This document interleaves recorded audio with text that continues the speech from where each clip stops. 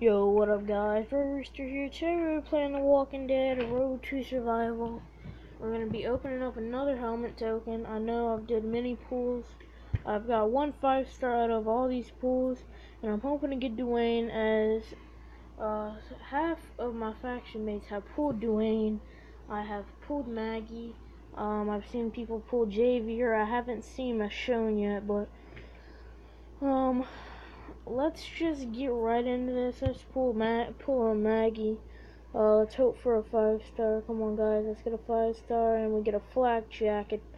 Come on, Scopa. You're kidding me, dude. You're freaking kidding me. This is bad.